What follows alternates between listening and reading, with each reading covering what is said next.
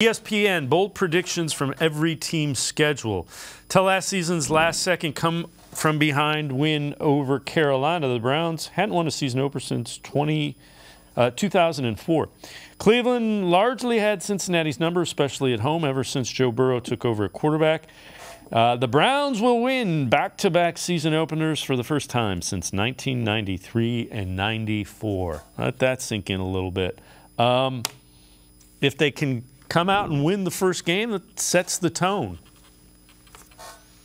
Yeah, and I think that the Browns versus Joe Burrow thing has been overplayed just a little bit. And yes, he's 1 of 4 against them, but 2 of those happened in that rookie season when that whole team was just a mess. So I think that they've done well against Burrow. I'm not ready to sit here and tout and say they absolutely got his number because he still is a really, really good quarterback, one of the best in the NFL. So I don't want to get overconfident in that. But we also noticed last year the Bengals didn't start out very hot.